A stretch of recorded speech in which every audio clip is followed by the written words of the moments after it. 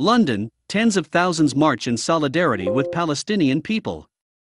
Nearly 150,000 demonstrators marched together in London on Saturday condemning Israel's atrocities in Gaza, Jerusalem, and other parts of historic Palestine.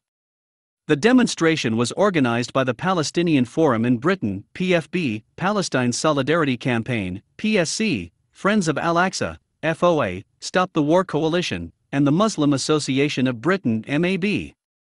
Former Labour leader Jeremy Corbyn MP was among the speakers at the rally and expressed his sympathy and grief for the victims of the Israeli aggression on Gaza.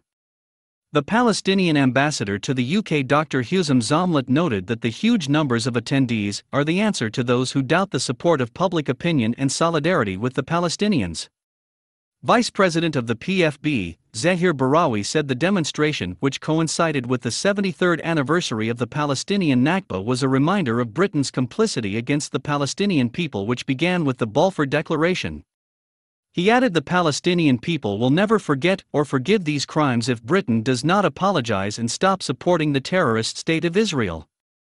MAB President Raghad Al-Tikriti expressed gratitude to the Palestinian people for their strength and resilience and criticized the British government's disgraceful silence, despite the atrocities committed by the Israeli government. Al-Tikriti saluted all those who answered the call and came out to demonstrate their solidarity for the Palestinian people.